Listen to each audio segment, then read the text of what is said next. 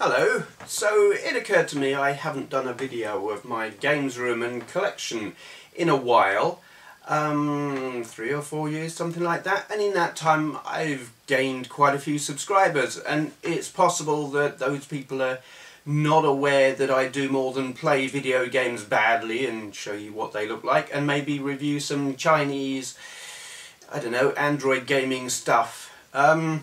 Yeah, what I've got here is a collection of retro gaming hardware that is what I use to record my videos. I don't use emulators, it's all genuine old school hardware.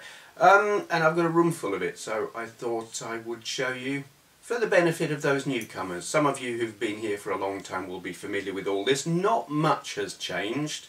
There are some new items. Partly I'm doing this because I've just tidied up in here. It had been getting very, very cluttered to the point you just couldn't move. I've sorted it out. So I'm going to show you around. Excuse me while I take the camera off the tripod.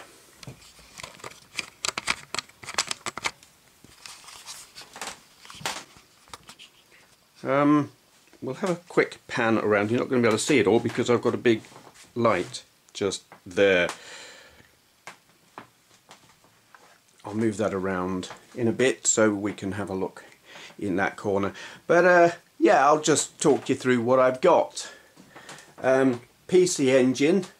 I didn't have one back in the day, but I've had this one for a while. It's got a SCART mod on it, which, if you're familiar with my gameplay videos on it, it doesn't work especially well in terms of colour reproduction, though that may be because I have my TV settings wrong. I've been tinkering a bit to try and get it looking better. Virtual Boy, highly regarded as a mistake by Nintendo. I don't care what the popular opinion is, I love it. Though it does give me a pounding headache. The reports of like migraine type headaches are not exaggerated. 20 minutes on this and I'm done for the day. I'll have a headache for the rest of the day. Vectrex, love it. That's to quote Stan Lee, enough said. Jupiter Ace, Spectrum era 8-bit computer, black and white, think it's got sound. Very limited, very rare. They only made about 8,000 of them. Build quality is rubbish. Mematech MTX 512, 8-bit British made, lovely. Not an awful lot of software for it, but it is. Graphics chips are sort of similar to, say, MSX or something, but I don't know, it just seemed to have an incredibly fast CPU. Games on it will run ludicrously fast if they're not throttled by the programmer. It is really nice. Enterprise 64, supposed to be a Spectrum competitor, got trounced by Amstrad. It's quite nice. Didn't sell well in the UK, most of them got shipped off to Hungary. Oryx, Atmos and Oryx 1. 8-bit competitors for the Spectrum, didn't do especially well, did better in France than in the UK. Amstrad's CPC 464 and 6128. I like these. The capabilities of them, they kind of fall somewhere between the Spectrum and the Commodore 64. Nice colour graphics, fairly decent sound. Nothing spectacular about them in terms of performance, but I do like them.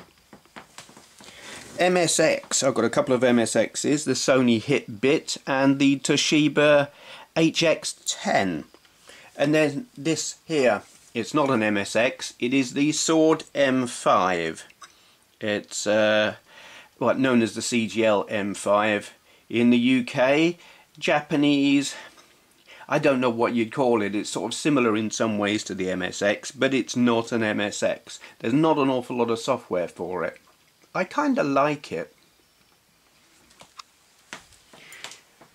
Atari, we've got a few Ataris here. Atari 520 STE, if I can just get it right. 65 XE. And then moving down, 600 XL, XEGS, I love this. I mean, a consoleized Atari 8-bit computer, but I like that. It's what the 5200 should have been, really, because that's effectively what it is. And the Atari portfolio, as seen in Terminator 2. Mattel Aquarius. Oh, it was meant to be a cheap competitor to the Spectrum, but honestly, it's just rubbish. It's one of the worst computers I own. I only have one game for it, and I think that's quite enough. Texas Instruments TI-99-4A. 16-bit, but not from the 16-bit era. It's from the 8-bit era, and the capabilities are largely comparable to the other 8-bit computers, though you feel a little bit of extra oomph here and there on some games. I like it a lot. I think it's cool. Dragon 32, based on Tandy Coco 1 and 2. It's the Coco or colour computer 1 and the 2. Okay, Apple Macintosh PowerBook 1400C. And another Apple Macintosh. This is the SE. It's the 68,000 based, black and white, got a hard drive in it, something like 20 megabytes or something. Under here, EACA Video Genie. It is a Tandy TRS-80 Model 1 clone. This one is not working particularly well. The tape drive on it is not sending data to the motherboard, so I can't load any software on it. And there's a Commodore Plus 4 in there, not working. It's got a dead TED chip. And then up here we've got an Amiga 4030, and next to it an Amiga CD32. Both AGA based Amigas, love them. I do love me an Amiga. And then of course we've got the Amiga 500. This is the 512K half meg based one. It's an early one. It doesn't have the fat Agnes. Commodore 64, Commodore C16, Commodore VIC-20, Commodore PET.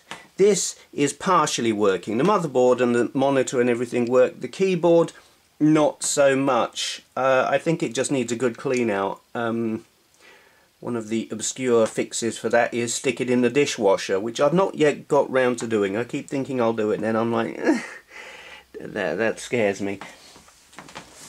And then we got this. This is my pride and joy. It's a Commodore Amiga 1200 in a tower case with the 68060 expansion, well, accelerator card, with the SCSI adapter, which is hooked into the CD writer, read writer, whatever. There's a Buddha and Catweasel board attached to a Zorro 2 bus board, which is giving extra IDE ports and high density floppy drives. I've got a, what's it called? I've got a fast parallel port card for this as well, but I've not actually plugged it in because I don't have a use for it anymore. I've forgotten what that thing was called. Anyway, Xbox 360, Nintendo Wii, original Xbox, Dreamcast, PS3. I hesitate to call it gaming PC because it's not overly powerful. Some dual core 3 GHz Pentium based thing. 750 GT something or other TI graphics card, Nvidia jobby, and Oculus Rift DK2. Moving up, Acorn, could say Archimedes, technically it's not, they dropped the Archimedes name by then, but I think anyone who owns one of these will consider it to be one. It's the A3010. Acorn BBC Micro Model B. Acorn Electron. This was my main, and in fact only, gaming device, computer thing for quite a few years back in the 80s. I need to climb up onto a chair to show you what's up. Oh, here we go. Spectrum, 48K Spectrum Plus, 128K with the toast rack heatsink on the end there. 48K with the rubber keyboard. This is my favourite kind of Spectrum. I know it's the earliest type, but I just love them. And that's got the div MMC Future from the Future Was 8-bit for loading me software. Lovely piece of kit. Sinclair ZX80 and a couple of Sinclair ZX81. One has got the 16K RAM pack plugged into it.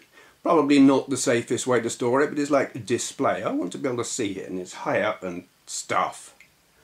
Yeah, Spectrum Plus 2. My least favourite Spectrum, I think, is butt ugly. But there you go. Moving along here. Atari Lynx Mark II, Sega Game Gear, Sega Nomad, PC Engine GT, and behind that, in its case, is a Microvision, which is like the first handheld. I need to dust that, the spider's webs. That's because it's so high up. This was the first handheld gaming device with interchangeable cartridges. Right. Gizmondo, mistakenly regarded as a piece of junk by some people. This is actually a really good handheld. It was just the company was rubbish. Neo Geo Pocket Color, lovely.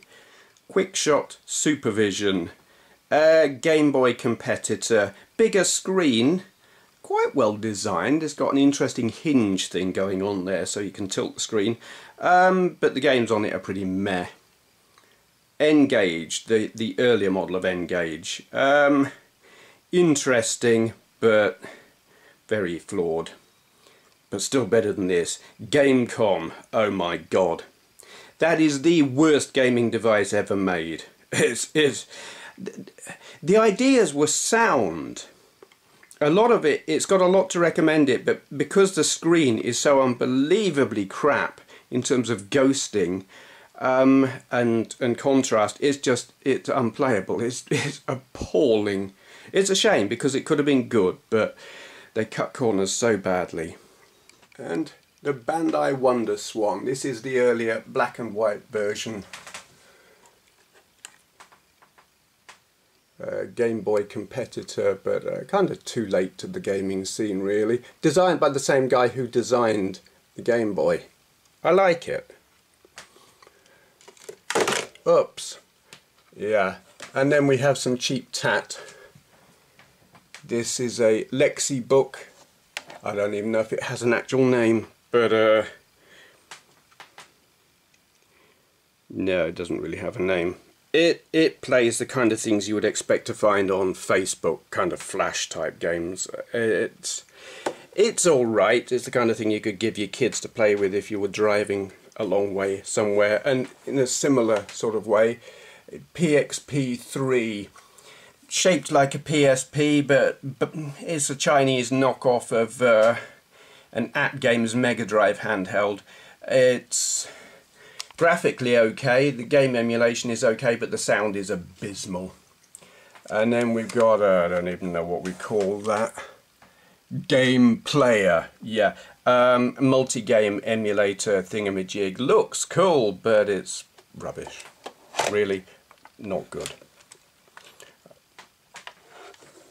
And then PSPs, got a PSP Fat, PSP Slim in the case, and a PSP Go. I didn't see the point of the PSP Go when they first came out, but then the custom firmware happened, and it's a wonderful thing now. And until the advent of the GPD handhelds, that was my portable gaming thingy of choice. Right. Some Nintendo stuff. Game Boys. A couple of the original Game Boys. Game Boy Pocket. A couple of Game Boy Colors. Game Boy Advance. Game Boy Micro, 4 GBA SPs, a 3DS and 3 DSs, or rather DS Lites, and then, oh god, an AtGames Mega Drive handheld. Yeah, piece of junk really. Well, it plays the games well enough, but the sound is appalling. And then looking very similar, but actually not the same thing at all, is the what's it called? RetroSpecs 32. It's a GBA clone, and really quite good. It allows you to play GBA games from an SD card. The only downside to this, the buttons aren't really... You don't want your buttons like that for a GBA, but that's forgivable. The screen is not ideal in that the viewing angle on the horizontal plane is not good. Yeah, a Game & Watch. It's branded Timeout Toss-Up. That is an official, actually, Nintendo ball. They just didn't have a distribution license or whatever back when this was made, so they licensed it out to Timeout.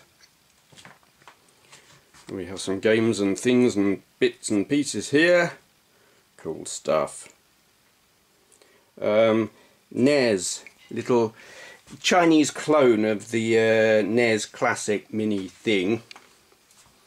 And then a PlayStation TV, not really in good light here so you can't see it very well, but I mean it's tiny. It's a tiny little games console that's really quite capable given its size.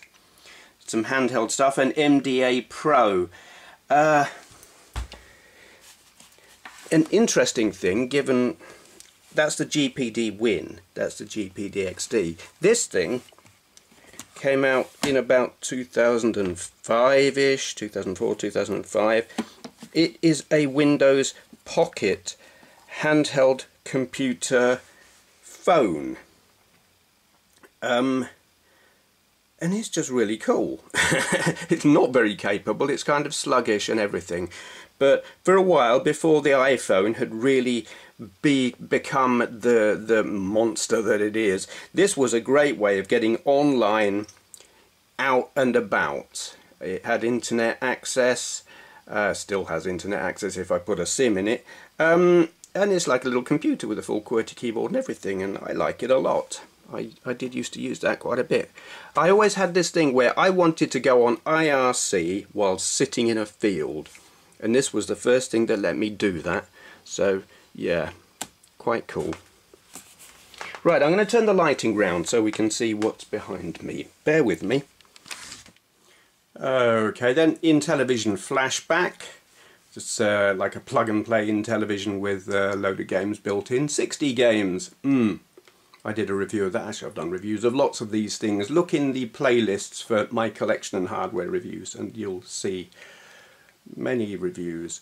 ColecoVision, it has got a multi-game cartridge card thing in it. It's a bit kind of primitive by modern standards in that you've got to use all these dip switches to select the games, but it's cheap and it does the job. Mattel Intellivision, a real one. This one's a little bit poorly. It produces the wrong colours. Ataris, 4 of them. This is the not really enough light here. There's a Heavy Sixer.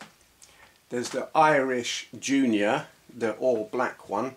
The Long Rainbow Junior, and a Vader, which is my favourite of the bunch. More Ataris, a couple of 7800s. I bought one, found the video output on it was so really horrible I thought it must be broken, so I bought another one, only to find out that's just how they are in Britain. The PAL emulators on them are appalling, and really I need to do an RF composite mod on at least one of these, but I'm terrible with the soldering iron, so I haven't dared try yet. Atari Jaguar. I love the Jaguar. The games are rubbish, but it's such an underdog, and I love the underdog. PlayStations. Couple of original PlayStations. That one's chipped, so I can play backups of the CDs. Yeah, and a PS1. PlayStation 2s, a couple of fat ones, the original early ones. I don't know how. One of them is the one I had back in the day, and the other one I accumulated somehow. And then a slim, yeah. And then down here, Amstrad GX 4000. I'm not a fan of them. And then the Commodore 64 GS, which actually is, while I'm not a fan of the Amstrad, the 64 GS is far worse in terms of making sense as a product. It's rubbish because most Commodore 64 games require the use of the keyboard or like the run stop button or some kind of function button that isn't on there. So they had to port the games to it, which generally didn't happen. So not a lot of games that will run on it, and they were expensive. It was like, why would you pay money for that? So the result being, not many people bought them, which makes them a rarity now, which makes them, they sell for crazy money. I'm not sure exactly what they sell for now. When I was tracking the prices of things, they were selling for like £300 to £400. I bought this for a tenner back in about '97 at a car boot sale. So that was a good move. This is where the light gets poor and makes things difficult. That is a Neo Geo AES, and that is a Panasonic 3DO. I do like me a 3DO. I wish I could show you. Yeah, there's just not enough light or room or anything, but it's there. Then we've got a Fairchild Channel F pre-Atari 2600 hardware. People think that the 2600 was the first cartridge-based gaming console. Well, this beat it to it. I mean, there are those who would say the Magnavox Odyssey, but you're getting into difficult ground there. But anyway, yes, the Fairchild Channel F did beat the Atari 2600 to market. This, though, is the Mark II, which came out a little bit later, and in the UK it was branded Adman Grandstand, licensing deals and stuff to get into the market. Another Grandstand thing, it calls it a color programmable. It's also known as an SD070. Which was like kind of a hardware standard. I'm not sure if there were other things that used it. It's horrible. It's a piece of, I won't say it's a piece of junk, but the games are just not fun. But it's got a fantastic joystick. It's an analog stick. It looks a lot like an Atari joystick, but it's analog and it's lovely. And then we've got this thing back here that we can't really see. It's a Radafin 1392. Information on this is limited and not strictly accurate. I've read some things that say it's pre-Atari 2600, but I don't know that that's actually true. And then a Philips Video Pack G7000. I like this. It's quirky and odd, and pretty much all of the software was done by just one guy. Philips were like, they wanted to drop support of it, but he was just single-handedly producing the entire games library for this thing, and it's good. It's a pity he didn't have funding and resources and stuff, because the capabilities of the machine are greater than the Atari 2600, but you know, he didn't have the time or the funding or whatever to really take advantage of it, but it's impressive. I do like it. And then we've got a couple of Philips CDIs, a couple of different models, and I can't remember the model numbers from here. Oh, I can see one of them. CDI 210 on that one. What's the other one? I can't see. It's too dark, but it's something else. Yeah. Under here, yeah, you can't see them, but there's a load of Famiclone things. Some are just like built into controllers, and some are consoleized things that are just, they're tat. I'm not even going to pull them out and show you, because no. Excuse me while I climb onto my chair again to show you what's up here. Pong machines. Binatone Colour TV Game Mark 10. I had one of these back in the day, but it was a different shape to this. But essentially the same console, same joystick, same games. TV Master Mark 6 is largely the same as that, but with paddle controllers instead of joystick type controllers.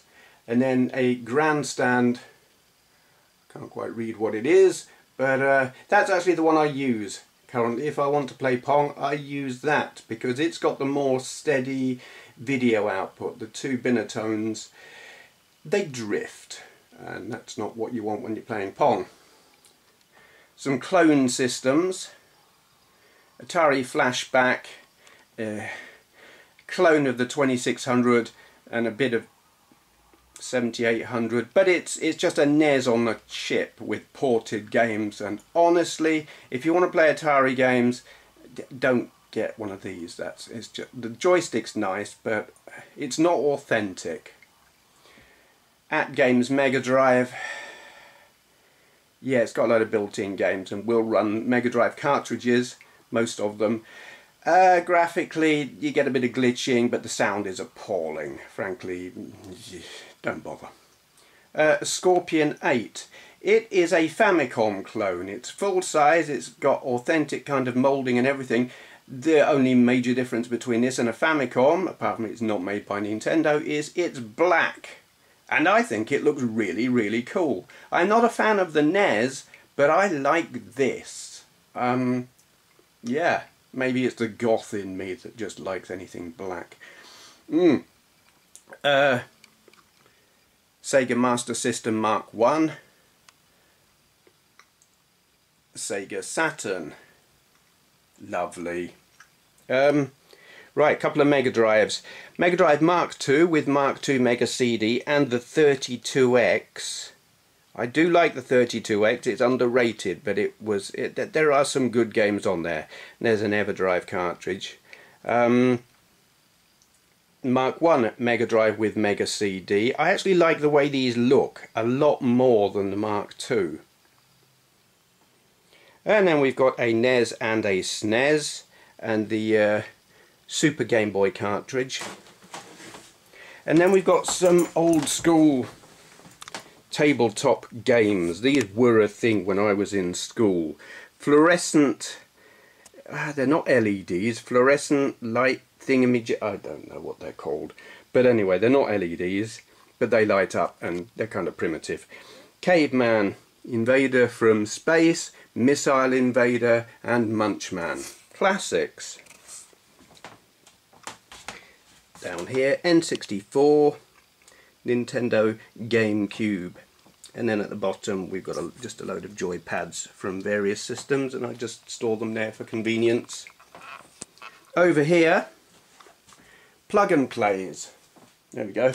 Yeah, I've shown some of these recently. That's that Star Wars plug and play with like yeah. The game itself is not great, but the controller is fantastic because it's all tilt controls and everything, and you hold it, it controls much the same as the classic Atari Star Wars coin-op did. It's just a shame I didn't have that as the game inside it, because that would have been brilliant. Capcom plug and play that I showed recently. Spider-Man plug and play, that's an interesting thing with several Spider-Man based games. Space Invaders, it's got Space Invaders, Phoenix, Kicks, a couple of other games, can't remember off the top of my head. A couple of Namco plug and plays. This one is great because pole position. It is the only really playable pole position game I've come across, like Conversion, because you turn the stick, you twiddle the knob as the steering wheel, and it makes it playable. And it's the only really playable version of the game I know. Activision, that is Atari 2600 games by Activision, and it's cool, it's good. And then the C64 DTV, it's a Commodore 64 in a joystick, which is also a very cool way of playing a load of Commodore 64 games with minimal messing around. So it doesn't necessarily have the best games on it. It's still pretty impressive. And obviously we've got a load of games for various systems stashed around the place. Yeah, boxes full of. These are all like archived. If I've got stuff that's on an EverDrive or SD card solution or whatever, so I can load them up into a system quickly, the cartridges or cassettes and everything, they've gone into these boxes for more convenient storage. So there you go. That is that's my games room and my collection as it stands at the moment. I'm not used to using this light. Okay. Thank you for watching.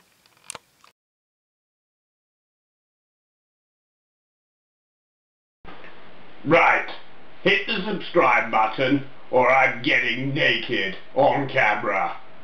Go on, do it. Right, you asked for it. Ah, you asked for it. Ha, ha, oh.